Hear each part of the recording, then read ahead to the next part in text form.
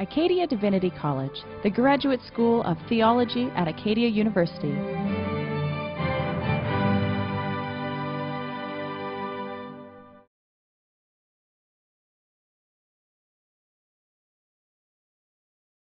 My job is to introduce the Reverend Dr. Peter Holmes, and it's a joy for me to do that. It was back in the, I think it was the early 90s that I met Peter when he was pastor at First Baptist Church in Montreal.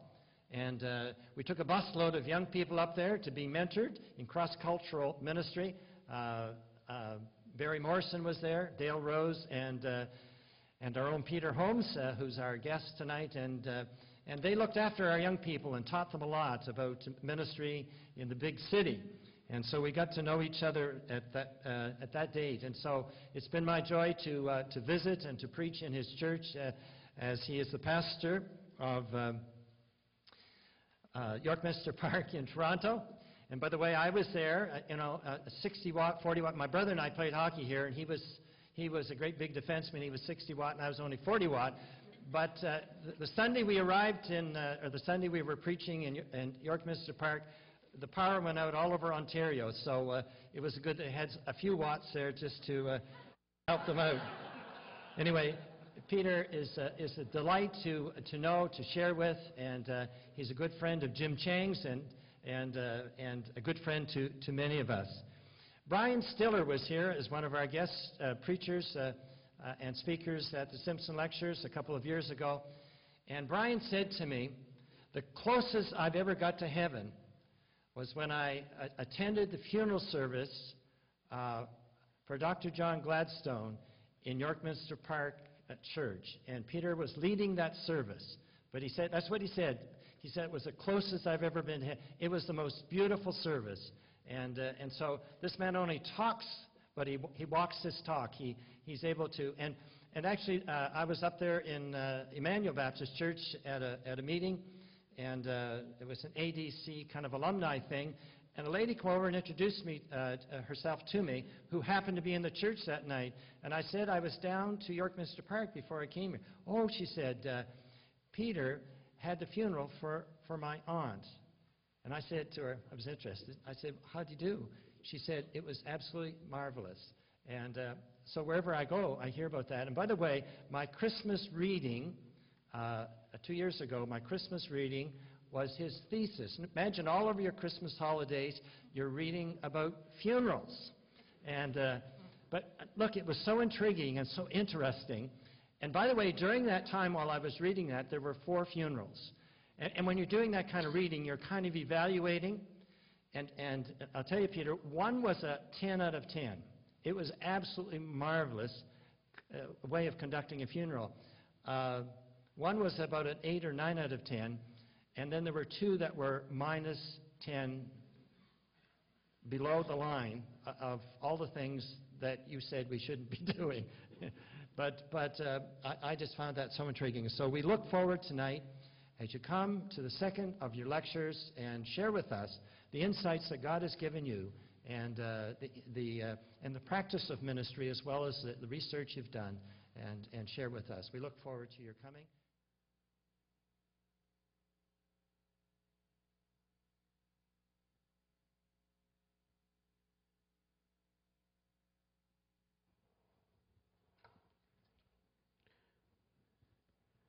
Is this on? It is. David, thank you for your kind words. When the power started monkeying around on us here tonight, it took me back to that day in Yorkminster Park when the power went out all through the north and through the east. And I wondered about if we needed a little more wattage, but you're very kind, and you certainly brought back some wonderful memories of that summer when you did bring up your wonderful young people it was from Dartmouth, and that was a very special time. You had a great ministry through your mission teams, and we were grateful to be a part of that. A lady died in January of last year, 2007, and about 3 months later, family members were going through some of her bills, some of the things that had been coming in the mail, and they found that there was a bill from a bank for her visa or her account or something, and that she had been, though she had a balance, she had no outstanding balance on the account, she had been charged service charges for 3 months after she had died, and it all came with interest and everything, I think, to $60. And so they phoned, and the family member said, "I'm calling you to tell you that my aunt has actually died back in January." And the bank said the account was never closed and the late fees and charges still apply. And the family member said, "Well, maybe you should turn it over to collections." And they and they said, "Well, since 2 months have passed, we already have." And the family member says, so what will they do when they find out she's dead? And they said, the bank said that they'll either report her account to Frauds Division or report her to the Credit Bureau, maybe both. And I don't think the person was trying to be sacrilegious or anything. They said, "Do you think God will be mad at her?" And the bank employee said, "Excuse me?" And the person said, "Did you get what I was just telling you, the part about her being dead?" And the bank person said, "You'll have to speak to my supervisor." The supervisor gets on the phone. The family member says, "I'm calling you to tell you that my aunt died back in January." And the supervisor said the account was never closed and the late fees and charges still applies. And the family member said, "You mean you want to collect from her estate?"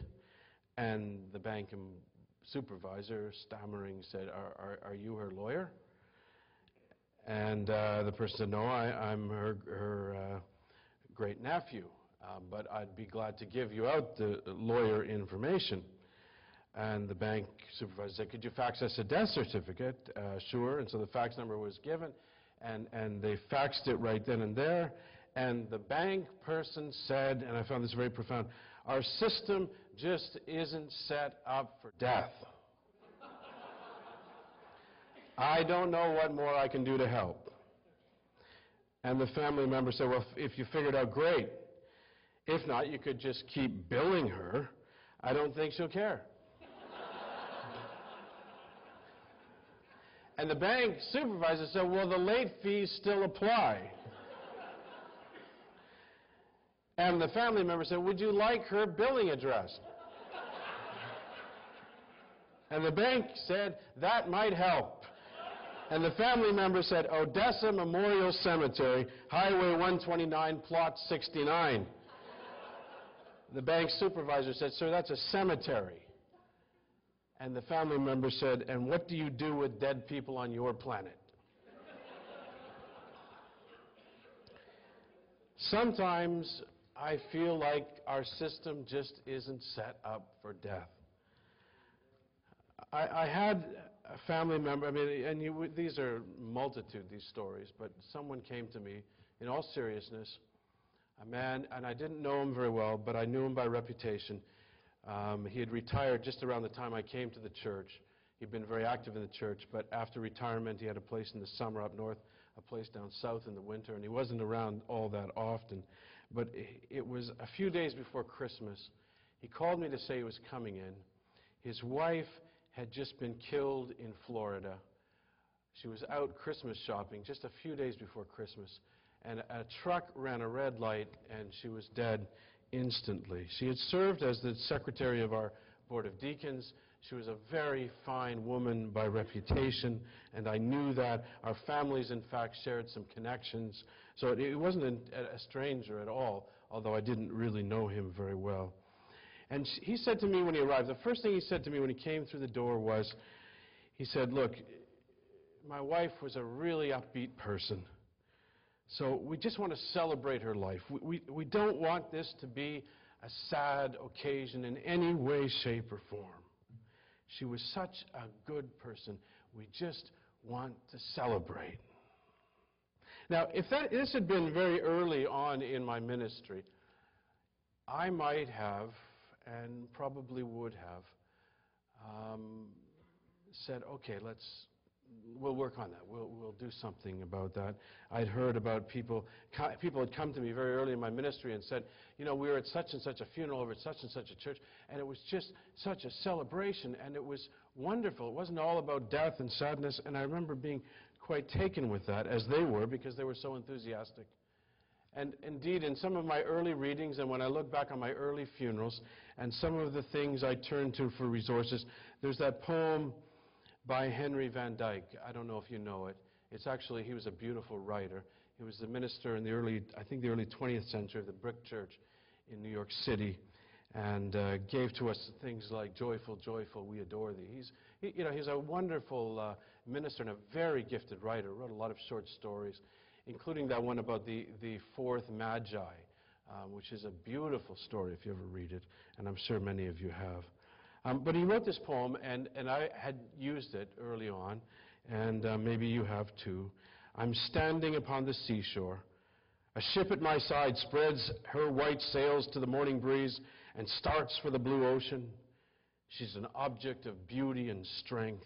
I stand and watch her until at length she hangs like a speck of white cloud, just where the sea and sky come to mingle with each other. Then someone at my side says, "There she's gone." Gone where? Gone from my sight, that's all. She's just as large in mast and hull and spar as she was when she left my side, and she's just as able to bear her load of living freight to her destined port. Her diminished size is in me, not in her.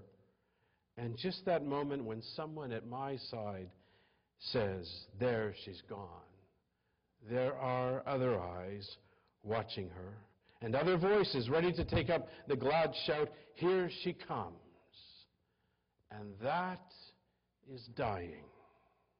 It's a lovely piece, and we may reclaim it before this is over. It's a lovely piece, and it's very easy, you see, to step in and take something like that and step in and you say, you see, that's dying. We can really be very happy today and accentuate the virtues and the positive things about the person's life and all of the goodness of the gift of life, and celebrate. And there are other readings. I think of one, again, it comes from Henry Scott Holland, from St. Paul's Cathedral, again, early in the 20th century. "Death is nothing at all," he writes. "I've only slipped away into the next room. I am I, and you are you. Whatever we were to each other, that we still are. Call me by my old familiar name. Speak to me in the easy way that you always used. Put no difference in your tone. Wear no forced air of solemnity or sorrow. Laugh as we always laughed at the little jokes we enjoyed together. Play, smile, think of me. Pray for me. Let my name be ever the household word that it always was. Let it be spoken without effect, without the trace of a shadow on it. Life means all that it ever meant. It's the same as it ever was. There's unbroken continuity. Why should I be out of mind because I'm out of sight? I'm waiting for you, for an interval somewhere, very near, just around the corner. All is well." Again, something very beautiful that touches people, that enables them maybe to get through the passage and to say, "Isn't this life such a wonderful gift?" Everyone likes those poems. And as I say, I did turn to them from time to time early in my ministry. And then it was shortly after I moved to Montreal, I was called on to do a funeral. And it was someone in the church who had become, in a very short time, very special. A leader in the church who'd been very instrumental in me coming there, in helping our family to move and to adjust, and the children were very young. It was a very big move for our family into a part of the country we'd never lived in or imagined living in, away from family entirely now. And he, one day, was out shopping with his wife. I only learned after the fact, well, when I learned of his death, he that afternoon had sold his business, and his wife had been his secretary for all these years, and they were just a wonderful couple. In fact, she was a maritimer, so that tells you. In fact, her name, and I'll just tell you her last name before she was married, was Steves. And I think some of you probably spell that S-T period, depending on which province you're from. And his name was Steve, so he was an S-T period kind of person too. These were saints. They were just wonderful people. And all of a sudden, that night, after selling his business, they'd gone to the mall to do some shopping, and he had dropped dead.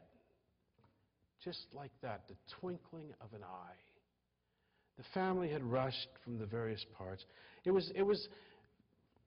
I don't know, they wanted a celebration too, and so it was the fall, and I was out raking the leaves. We had some big trees, and I was raking the leaves just the day before the service, as I was thinking in my head about this service, and every time I got the leaves into a pile, they just blew away. And I'd put them in another pile, and they'd blow away. And I started getting very angry, and I started getting angry at the leaves. And I started to lecture them. And the wind, I was getting very angry at the wind that was blowing up. And all of a sudden it dawned on me that I really wasn't, and I should have known better, I wasn't angry at the leaves. I wasn't angry at the wind. I was angry at death.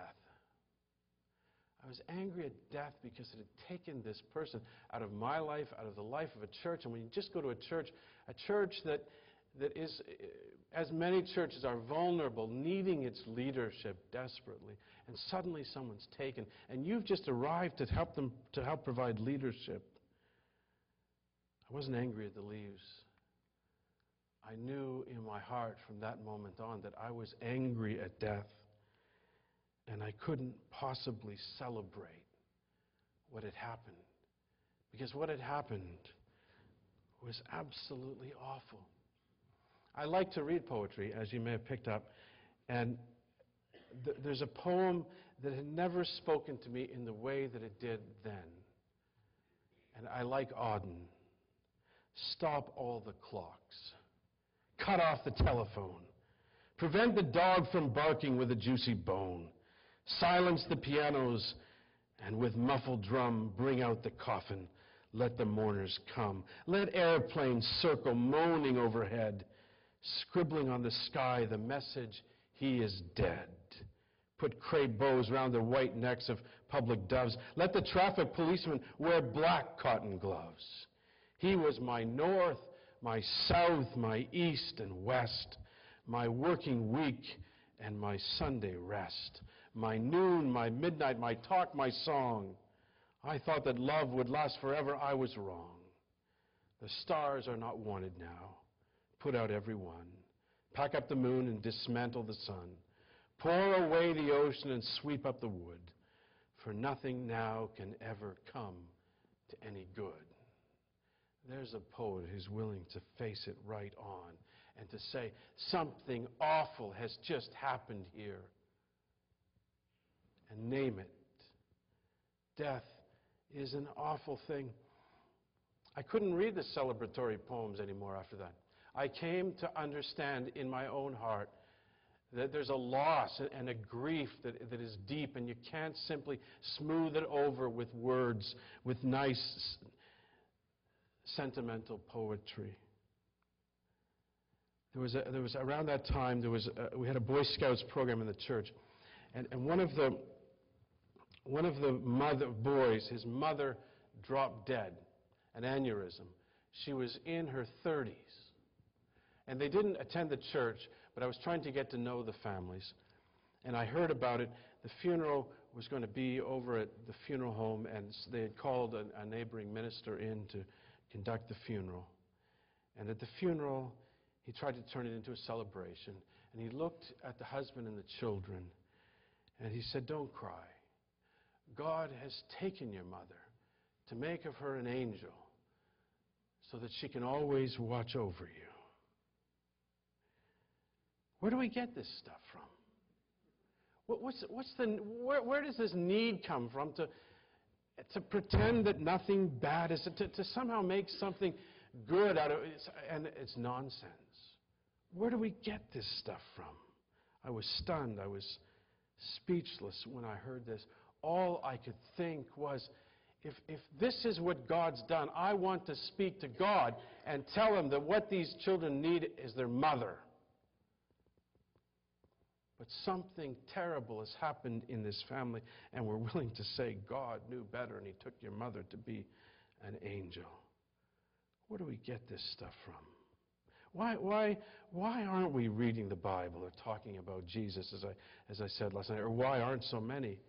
And why do we turn to these sentimentalities? And as I said last night, a friend said to me, he said, we're afraid to offend. Offend what? Offend, on one level, I think that he's right. That one of the things we're desperately afraid to offend are the good manners of our people. We're living in an age that doesn't like to talk about death. Like that bank, we're not programmed to deal with death. We don't talk about it. We hide it away. When people are dying, we put them in places where we don't have to see them.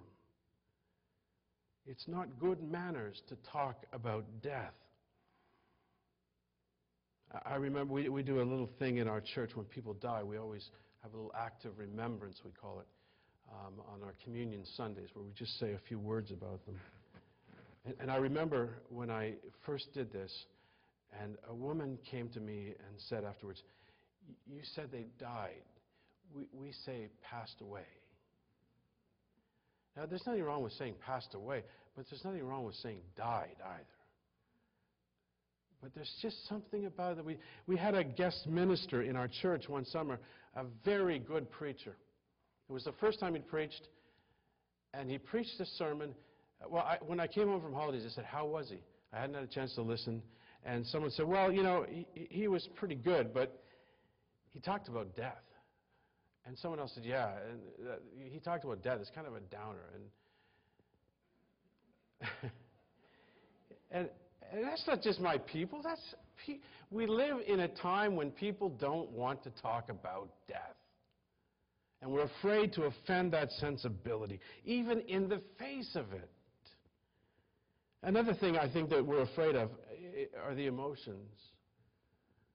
And there was a piece, the Michael Valpy piece in the Globe and Mail.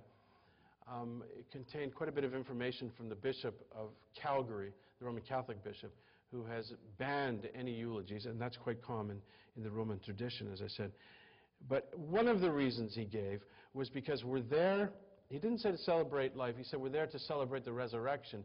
And if we're celebrating the resurrection, then no one should be crying, and it's too easy for people to cry. We're afraid of the emotions. Someone said we had a funeral. Actually, the president of our choir died. He was a wonderful man, and the father of 3 young people in our choir. And he used to stand beside me. I had the choir, I'm sitting there, and the choir's all here and over there. He was right beside me, and he would sing into my ear. He had a wonderful voice. And it was his funeral, and one of his daughters, a lovely woman, gave a tribute. And she said, you know, I know that Dad would not want this to be a sad occasion. He would want us just to sing and to be happy today. And she sat down, and now it's my turn. I've got to get up and speak. And then at another funeral, somebody said it was a young man in the church, in about 40 years of age, died, left his widow and 2 children. And his sister met me just as we were about to start the service. She took my hand and with a very firm resolve said, we are not going to be sad today. We are not. We're afraid of that emotional sensitivity, of being touched in that deep place and breaking down because we don't know what's next when we do. And so we deny the feelings, and we don't read Auden. We look instead to the sentimental passages. And of course there is also the spirit of the age that we're living in, which talks about all kinds of things and is really back to Plato and Socrates so often when it comes to death. The death is our friend. Death is the one that gives us release from the prison of the body. And so that's very common too. And it's very easy to fall prey to that understanding of death. Just 2 weeks ago, I was conducting a funeral. A woman in the church who's well into her 80s, called me and said that her daughter had died on the weekend. Could I conduct the funeral? I knew this woman quite well. I didn't know her daughter very well, but I said I was coming. I was going to be there. She told me that two of her daughter's friends were going to speak, and they spoke very well. One of them, the second one, when she finished, she said, I have a poem that I'd like to read, and I think it says exactly what we think today. And I had no idea this was coming. And again, I'm up next, so she said this. She said, do not stand at my grave and weep. You must know this. I am not here there. I do not sleep. I'm 1,000 winds that blow. I am the diamond glints on snow. I'm the sunlight on ripened grain. I'm the gentle autumn rain. When you awaken in the morning's hush, I am the swift uplifting rush of quiet birds in circled flight. I am the soft stars that shine at night. Do not stand at my grave and cry. I'm not there. I did not die.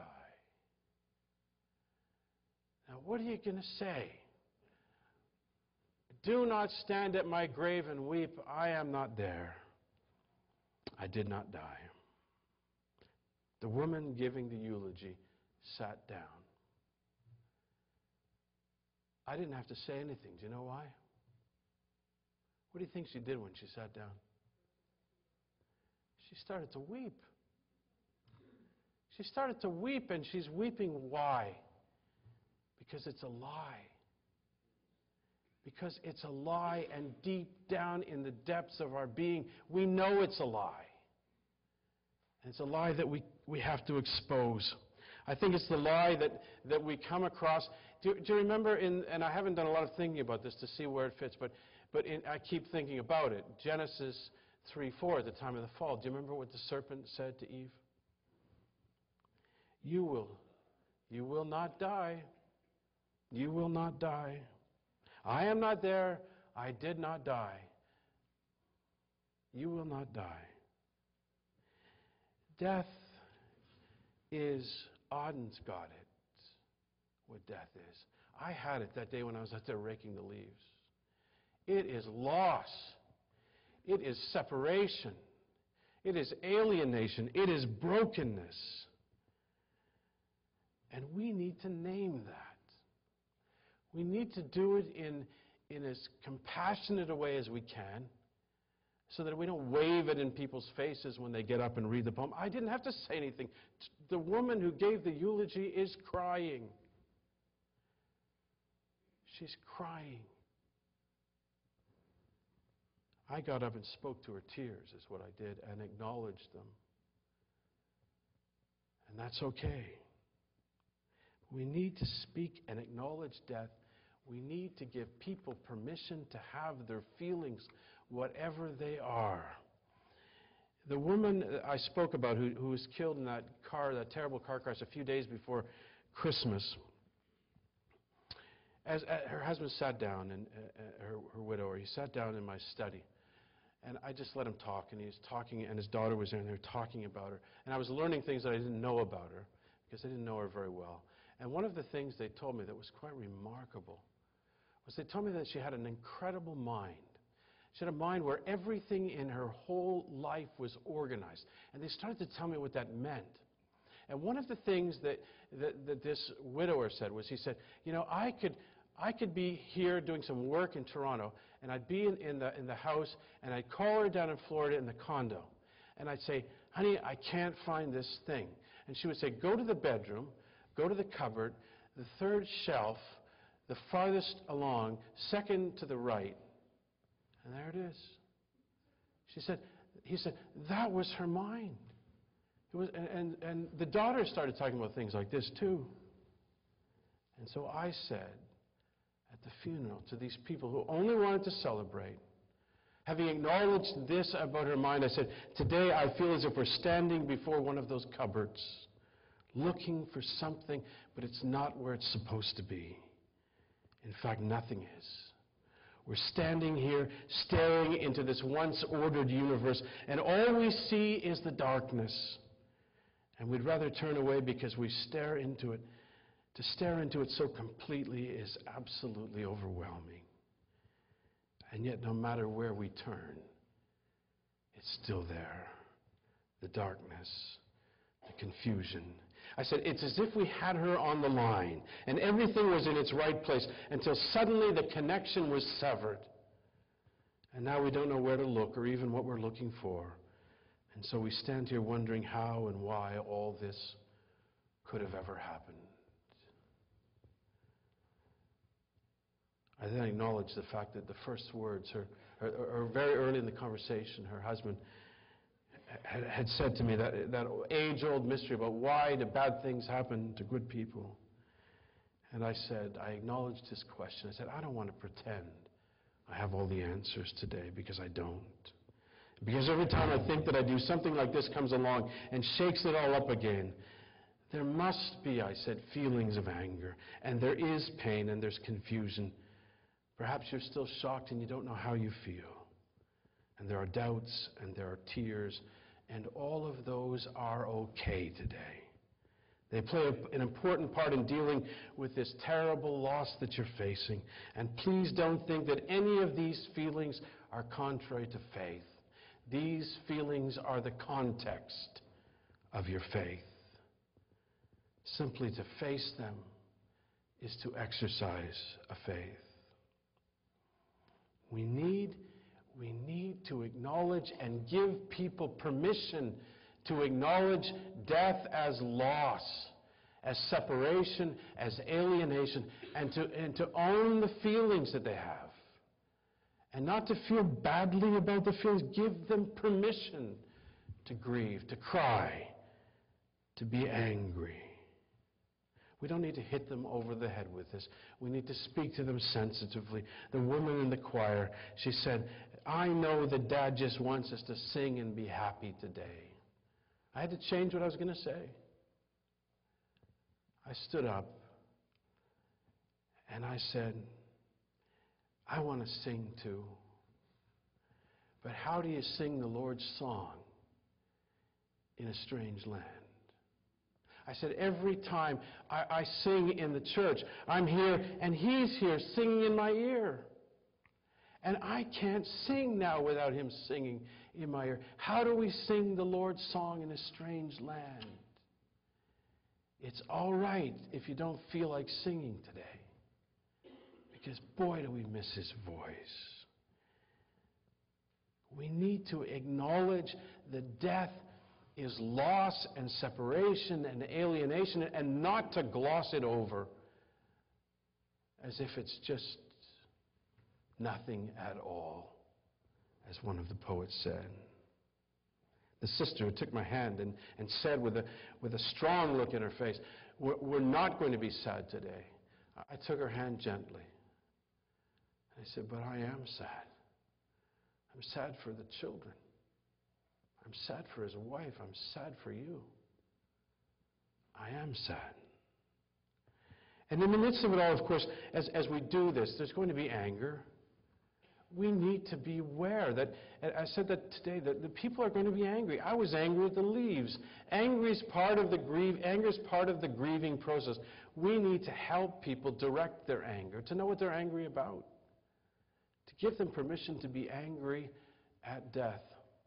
Sometimes they're going to be angry at God. The woman had just sat down crying. And she said, don't stand on my grave and weep. I'm not there. I did not die. I said, I feel angry today.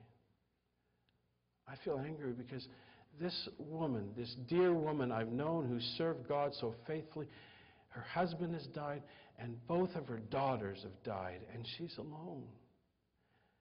And I just don't think it's right when a parent buries a child. And when a parent buries both of her children, something's really wrong. And I don't feel good about this. I acknowledged it. I said on that occasion, I said, you may feel angry too. You may even think God. I said, it's okay. Tell him. And I told them about a story about a little boy, and I saw this in the mall one Friday night. We were shopping, and the father was sitting there in a chair, And the little boy had been at the checkout counter and wanted some candy, and the father said no. And I think the boy had missed his naps that day. And the boy, you can relate to this if you're a parent, the boy started to scream at his father. He started to say, I hate you, I hate you, I hate you, I hate you. And this was wonderful to watch. Not that part, but the father didn't react. The father enveloped his arms around this child, and within 10 seconds, the child fell asleep in the father's arms. That's what God's like. We have all of these feelings. We're little children before death. We need to acknowledge the separation of death and its impact on our family and on our community. I want to say this too. Death is real, and death is separation. Jürgen Moltmann, in his book Spirit of Life, a wonderful book, theologian Jürgen Moltmann, talks about death. In order to get to life and to resurrection, he says we have to acknowledge death and how absolutely complete it is. Death, he says, stops all the clocks. He sounds like Auden. It brings an end to time. That's it. It's over. Don't say, I'm just there. I'm still there. Don't address me differently. Death is final. It's over. Helmut Tillicke said he didn't like people talking about death as a clock and it's come to the end. Because he said clocks are circular and they're always going around. And we know that old phrase, same time next week.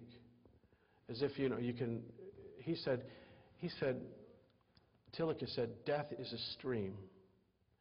And you enter it, and at some point, there's no going back. You're going downstream, there's no going back, there's no circle. And at some point you go over the edge, over the falls. It takes you away. I think of Isaac Watts' beautiful hymn, time like an ever-rolling stream bears all her sons away. An ever-rolling stream. Sometimes it meanders slowly, and then sometimes very suddenly it's over. Time. We can't go back. Death. Death, he said, too, lays claim to the body and destroys it. For all of the efforts in our society about anti-aging, it's a multi-billion-dollar industry that we do to make ourselves look younger, to deny the impact of death. We think, well, it's going to be the other people, but it breaks all of us. Some of us slowly, some of us quickly. Death lays claim to the body and destroys it no matter what we do. It's going to take us. And then he says death leads to alienation and loneliness. It robs us of our best relationships. It destroys community. We need to understand that so that we won't fall prey to the lie, he's still here, alive in our hearts, or death is nothing. Or, do not stand at my grave and cry, I am not there. I did not die. We need to understand the full impact of death. But, okay, we do that. And the reason people don't like to talk about it is because what if that's all there is? What if the service or the sermon or whatever ends there? Then we would rather not go there because we'd rather celebrate and not have to face that. And that's the anxiety if that's all there is. But we are servants of Christ. And we are here not only to give people permission to acknowledge death, but we're also here to proclaim that God is present in the midst. And that God's love is for us. And that His power is greater than death.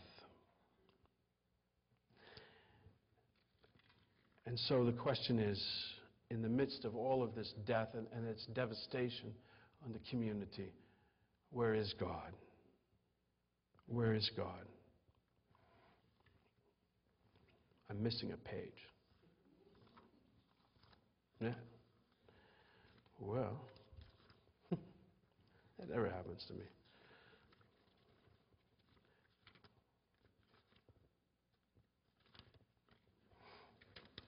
There we go. Walter Wink, the theologian, he's a New Yorker, and after 9/11, people went to Walter Wink and they said to him, "Where is God?" And he said, "In the silence, in the horror, in the absence, God is present. He's closer, nearer to us than breathing. We may not feel him, but he's there." And that's the call of the preacher, to acknowledge the presence of God. Now, when I was caring for that family where the woman had been killed in Florida, I already told you how I took them to that cupboard and stood them in front of the cupboard and said, "It's darkness and we can't find our way." I didn't leave them in that cupboard staring into the darkness. The question that they'd been asking me all through that day or two leading up to the service, because they wanted to do it before Christmas, "Why now? Why at Christmas? Mother loved Christmas," they kept saying. "Why now?" Over and over they asked me this. And one thing we don't get into, we don't want to get into as clergy, is trying to answer the question, why? We're there really to help the people through. There are mysteries beyond us. There are some questions there may not be answers to, and certainly that we cannot answer. So we have to be careful with that. But they kept saying, "Why now? Why at Christmas?" And I said to them, and I said in the service, I said, "I know that everyone's asking why now. Of all times, she loved Christmas. Talked about the way she fussed over Christmas. Why now?" I said, "I don't know. But this I know, that now is why we have Christmas. That because of the brokenness that we are experiencing, because we're staring into the dark and into the confusion and into the horror of this moment, is why Christ came into this world. It's why God sent his Son, because he loves us, and he sent his Son into the darkness of this world to take upon himself our brokenness, that we might know that we stand not alone in this space, but there's one who is with us and one who goes on before us and shows us the way through. And so what I'm saying is we need to take the people in their own terms, find it somehow in their story to say, here is the brokenness. The woman in the choir, she says, we've got to sing today and be happy. And I say, how do we sing the Lord's song in a strange land? The woman who's so well organized, I say, we're standing there in front of this well-organized universe and all is lost. Find it within their story so that you can say it in their words, that they can then step into the picture and then in their story speak to them of the goodness of God's love and mercy and grace. And so that brings us to the cross and to the victory of Christ over death. And so we speak to Christ and his work in this world. And now I'm not telling you what to say at a funeral. I'm just telling you what we believe and the essence of our gospel. When we think about Moltmann's death, separation in terms of time, in terms of the body, in terms of the family and alienation, Christ, the eternal one, has entered that stream of time that Tilaka speaks about, willing to take the fall of death and to know the end of time, the one who is the beginning and the end, the Alpha and the Omega, is willing to come to an end, to break the spell and the hold of death upon humankind and upon creation. We think of death as separation in the community and in the family. In his life, Jesus invested himself in building community, in breaking down barriers between hostile enemies. He offered his teachings that had within them the call to a new community and a new family and a new life, one marked by forgiveness and by grace, not by authority but by servanthood. And yet, having given us this gift of community, he goes to the cross alone. There were others there, but we know that he gave his beloved disciple to his mother, and his mother to his beloved disciple. A gesture as a sign that Jesus was taking upon himself the brokenness of the community and family, the alienation of death, so that he could give us back to one another and restore the family of humankind. Christ has come to break death and its hold and its spell. In death, Jesus bore the alienation of this world. Evident in his cry from the cross, my God, why hast thou forsaken me? The loneliness, the alienation, the brokenness of the world on our Savior. Taking upon himself the separation between God and humankind, climaxed in that moment of his death. When he who knew no sin became sin, so that we who were dead in our trespasses and sins might know the righteousness of God. And so that with the weight of the world's sin upon him, he might cry out, Father, forgive them. Father, forgive them. In dying, he embraced the brokenness of time, the brokenness of the body, the brokenness of the community. And from the story of Christ on the cross, the preacher can affirm that God is our refuge and our strength, a very present help in trouble. But that's not all. Because death doesn't have the last word, and this is the good news. That God raised him up from the dead, and in doing so said yes to his plea for mercy for the world. Father, forgive them. Yes, he says, as he raises him up from the dead. And the victory of Christ over death has been granted to all who will embrace it by the grace of Jesus Christ. Our role at the funeral is to proclaim Christ's victory over death and its relevance to the whole world. I love the passage from Ezekiel. A passage that reminds us, Ezekiel in the valley of dry bones. When God says to him, Ezekiel, can these bones live again? And Ezekiel says, in this vision, he says, God, you know. God, you know. We don't have to raise people up from the dead.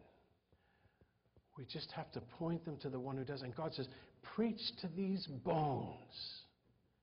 Preach to them. Tell them about the new life. That's our call. To preach to death the new life from God through the gift of his Son, Jesus Christ, offered to us all in his grace through his resurrection.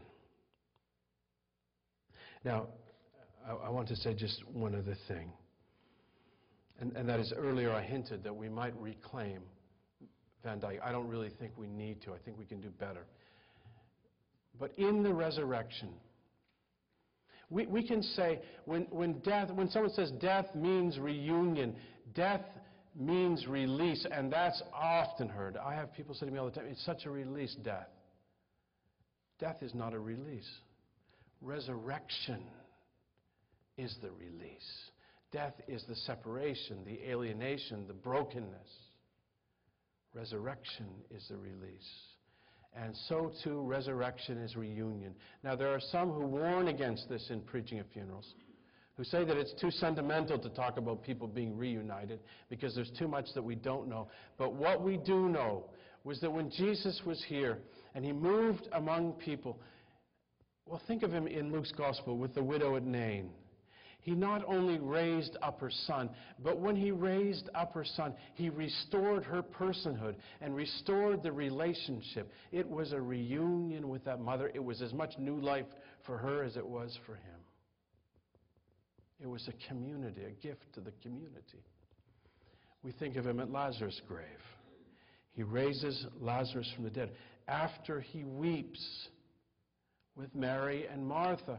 The gift of resurrection is as much for Mary and Martha as it is for Lazarus. It is reunion, this new life. We shall be caught up together with him. But what we do need to guard against is that reunion and communion of saints, if you will, does not take precedence over reconciliation with God. And that's what we're really to proclaim, the oneness that we have in Christ. Perhaps one of the most beautiful passages that I can think of for a funeral, and I love the story of the prodigal son. The reunion of the prodigal son with the Father is the climactic moment. Whatever other reunions may or may not take place after the fact, it's the Father's reunion with the Son that's first. And the Father's proclamation in the parable is a proclamation of God the Father as he welcomes his children home. This my son was dead and is alive again. He was lost and is found. Thanks be to God through Jesus Christ our Lord. Amen. Dr. Holmes, you've talked about the funeral mostly, and about how to preach effectively at a funeral. Oftentimes, in fact, in my setting, probably the last 5 funerals that I have done, I've been called into a week before the person has passed away, usually in a hospital room or at a home where they're dying. And the uncertainty is that these are not church people or have not attended our church, but because I'm the only pastor in the community, is being called in to do the funeral a week in advance before the person is gone. And the struggle that I feel during that week is very, very painful, because I feel a responsibility in order to know where this person is spiritually, and trying to make sure in that week it's a fight against death. It's a battle that you get involved in. And then there's always the uncertainty that even though you thought maybe they understood, or a lot of them are under medication to the point where you don't know whether they're understanding what you're saying to them. And by the time that you go into the funeral at the end of that week, I feel an exhaustion, a spiritual exhaustion in coming to that pulpit because of this struggle of knowing whether they are saved eternally or not. How do you deal with a situation like that when you are with the family and you know they only have a few days, and you spend time with as much as you can? And the other thing is that there are so many people that have to be around this person, family, and that it's very hard and difficult sometimes to get that quality time to be able to speak to that person. Yeah. We talked a bit about this earlier today, but I appreciate that. That is an exhausting process. Even if you know of the person's faith and all of that, it's still an exhausting thing to walk with a family at the time of death. And I commend you for your presence. I think that's a great gift. And you have no idea what that means to the family. And so, as I said earlier this morning, and for those of you who weren't there, in the end, we don't pronounce, where the person goes or anything like that. What we do is we offer them to God. But there's something else that you're offering that's very beautiful. And in the time of dying, you're offering a presence, and it's a gift, and we don't know what's in the heart. And you say you don't know if they hear or not, or how they respond in the moments when you're not there. I think of Andrew last night mentioned Cara Spears, a minister I worked with in Toronto, a mutual friend. And when Cara was serving in a church in Scotland, he was leaving the church. He had finished his time there. And a young woman gave him a note in which she thanked him for believing during the times when she couldn't believe. And you're there to sometimes be believing for them and acknowledging the presence and the grace of God. And you do that simply by your presence, by your offering of readings of Scripture and prayers. And we don't know what's in their heart, and it's not for us to determine. And at the end of the day, we can thank God for the time that we had with them, and we can speak of the Scriptures that we read with them, the prayers that we shared with them. And I think that there's peace in that. I also think that, I'll tell you what I said this morning is, and I've been at some situations where the people have had not had any signs of any sort of involvement in religious life, at least. I don't know for sure what's in their heart. And I've been called on, and I acknowledge, I say, I'm not here to pretend that they were religious or that they attended church all the time.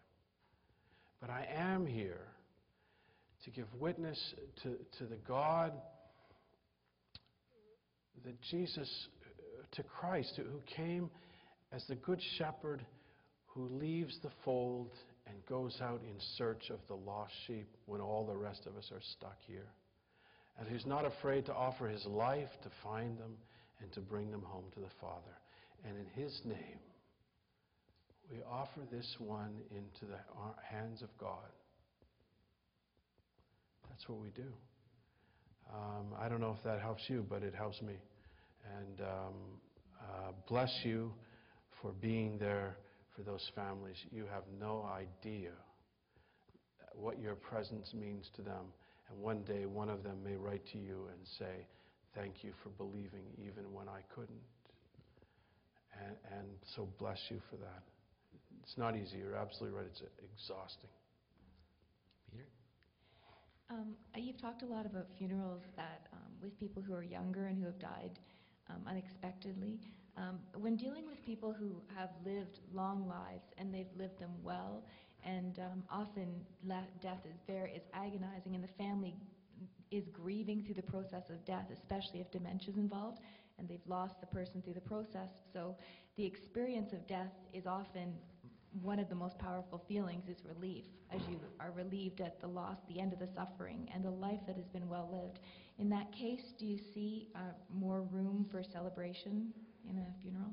I believe that a funeral can be celebration through the resurrection of Jesus Christ. That we do not let death have the last word. That we acknowledge the sorrow and the grief, and then we can move the people. And it's much easier to move them in that situation. And in fact, it's natural to speak of release. But we just have to be careful that we're not thinking that release is, that death is our friend and it has come to take the person home. Christ is our friend and the one who's conquered death. And Alzheimer's is a terrible thing. I've been through it in my own family, and it's absolutely a release. But there's another sense in which, my grandfather cared for my grandmother during her period of Alzheimer's. And it was the meaning of his life, caring for my grandmother. And he did it in his home as long as he could. And when he had to put her in a nursing home, he went every day by the bus when he wasn't really well enough to go himself. And then she died. And he was broken-hearted when she died. Not only had he lost even the remnant of this woman he loved, but although he couldn't say it like this, he had lost his meaning in life, which was caring for the woman he loved. And I can remember because after that he came and lived with our family.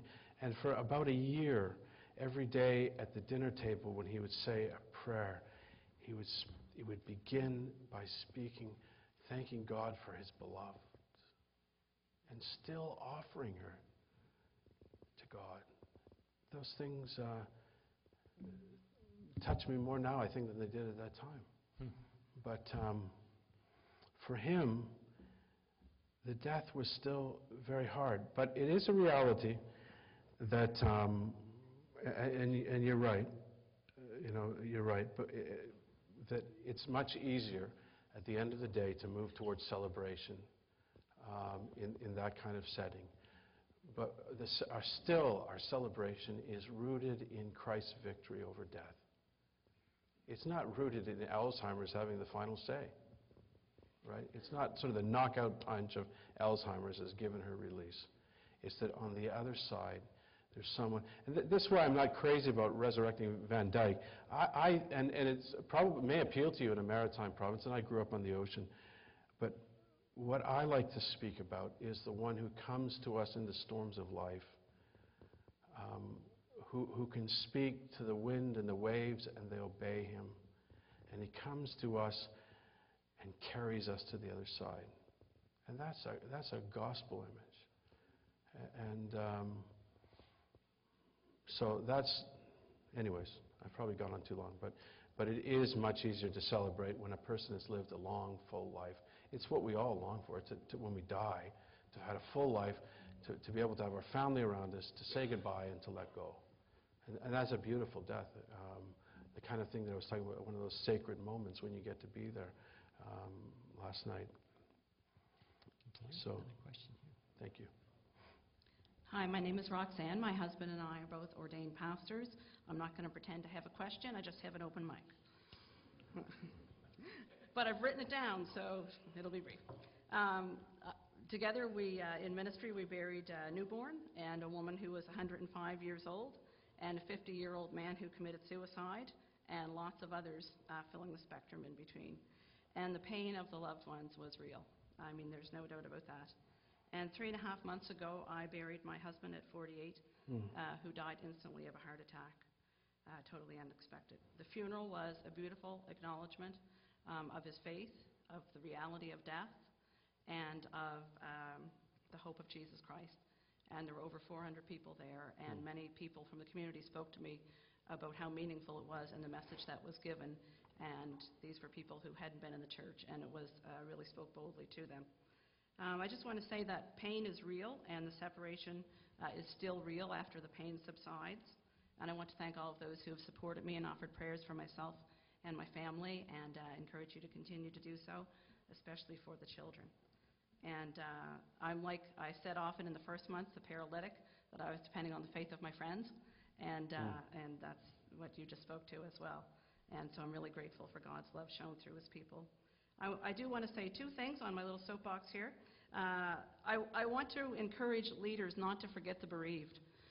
When there's all the hubbub of the funeral or the memorial and everything that's going on, it's encouraging. It's an overwhelming time for the family who is lost.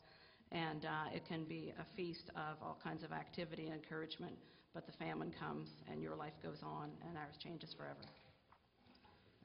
3 weeks after Tom died, I joined the weekly Grief Share meeting where I attend worship, and if you're not familiar with that organization, I give it a plug, griefshare.org. Check it out. Good, solid stuff. Lots of solid Christian authors who contribute their insight from their grief experiences to this 13-week Christian curriculum. And it's been immensely helpful to me as an ordained clergy, but as a grieving person. Lots of things that have been there that I perhaps didn't understand as well that I do now. And just one of the things that was reminded to us in that, and we probably know this, but you know, it's an easy thing to express to grieving people. The time will pass and heal and things like that. And one of the phrases given was, time doesn't heal all wounds, only Jesus heals all wounds. That's right. Thank you, Roxanne.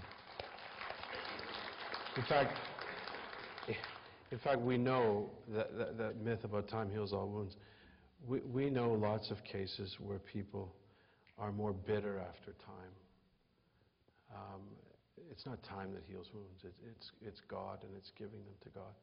Thank you for your sharing all that. It's bless you, and encourage people to continue to keep her in your prayers. Time for one short question. Thank you. Dr. Holmes, we had talked a little bit about, in the talkback, about cremation. And I'm noticing more and more as I speak to folks that is becoming more prevalent, even in an area of great tradition up in the Miramichi where I am.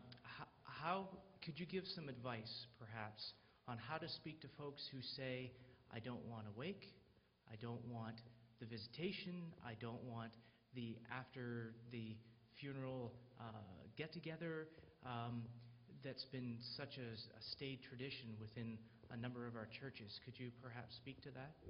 Do they not want a service either, or they just don't? A service, yes, but depends on the person that you're speaking to as to what kind of service. One lady I spoke to said, no, I don't want that either at all. Mm-hmm. And these are Christian, by the way, these are Christian folks who I'm speaking of, so that's why I'm asking the question.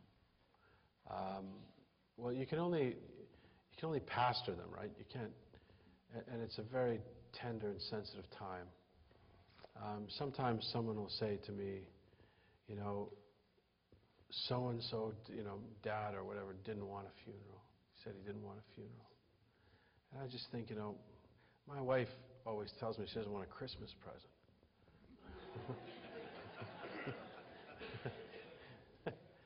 But a funeral is for those who are left to deal with their grief. It's also for the community of faith to proclaim the good news, and in that good news to celebrate. I don't want to lose that word, but to celebrate the gift of God, of new life in Christ. And you can simply say that we would be honored in the church family to surround you with our care through any kind of visitation you want. We would be honored to surround you, to offer you the service of memorial or funeral, and to hold it in the church. And in fact, I have more recently been offering families the church for visitation. And I think it's a wonderful place to have the visitation. I don't know if anyone else has done that, but I'm not saying the funeral home's not a good place, but the church is a great place to have visitation, if you have a nice room to receive people in. And the funeral homes, I have found the funeral home I deal with is very receptive to that.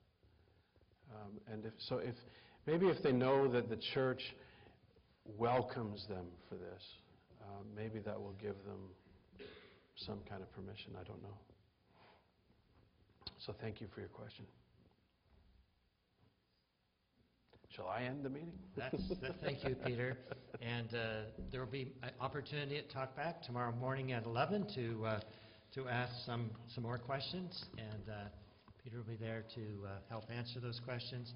Also, he'll be speaking at chapel, at the Manning Memorial Chapel tomorrow morning. Service begins at 9:45, and then tomorrow night, the last of the 3 lectures, Coming Back to Life. And I might say that the 10 out of 10 funeral that I experienced while I was reading your text and so on very clearly dealt with the tragedy of a young girl's death, but also spoke so clearly of the power and wonder of God's grace in the resurrection. Shall we express our appreciation to Peter tonight, please?